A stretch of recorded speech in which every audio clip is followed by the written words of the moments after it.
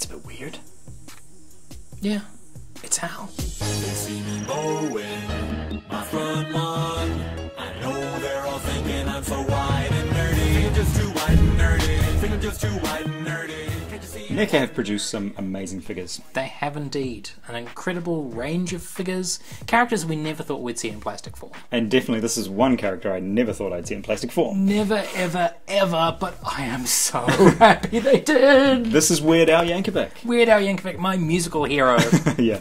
Why has Neca made this? Why not? It's Weird Al! He has been in a few movies, so he is kind of a movie character. Well, he is. And I mean, we've already seen the Weird Al Simpsons version that they did, Yeah. which again was Neca. They have recently announced a white and nerdy version of Al. Cool. But what they've gone for the very first one here is basically your iconic classic Weird Al. He's wearing pretty much the quintessential Weird Al outfit. He has this obnoxiously garish shirt on. In this particular version, it's all musical notes and quavers and all that sort of thing, and very bright colours. He's wearing some check shoes there. They look like boat shoes or something like that. And of course, we've got the rock instrument of the 21st century, the piano accordion. Yeah. Which he's a well-accomplished player. Absolutely, Yeah. very, very accomplished as our friend Al. But yeah, so it's classic Al. But he does have some swappable options. Yeah.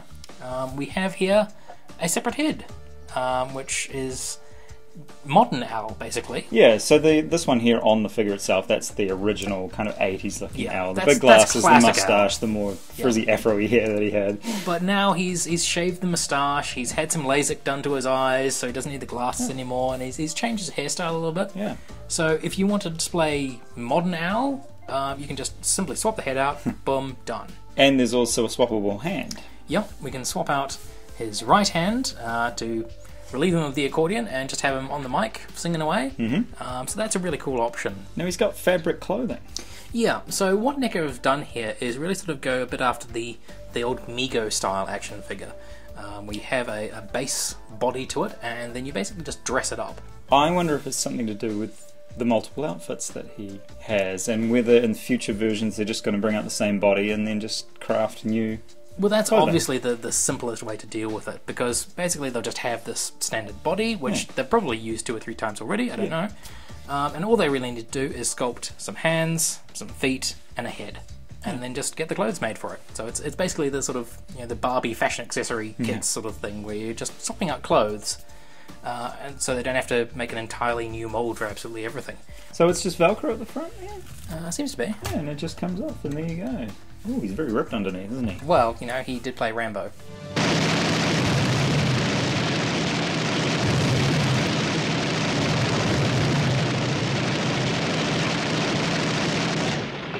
I like him.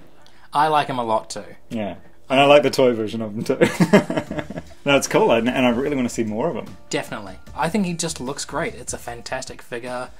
Even in being the slightly larger scale and the 8-inch sort of thing, it does allow for even better details on that sculpt. And, it's Weird Al. It's fantastic. So that's Weird Al by Neca. Very cool. Very weird, but very Al. Very awesome. If you liked him, let us know down below. Don't forget to thumbs up our video and subscribe to the channel. We are out of here for now. Yes, we are, but we will be back with more weirdness. Possibly some more Alness. But definitely weirdness, because we're just white and nerdy. Don't you call me pudgy, portly, or stout, 'cause you tell me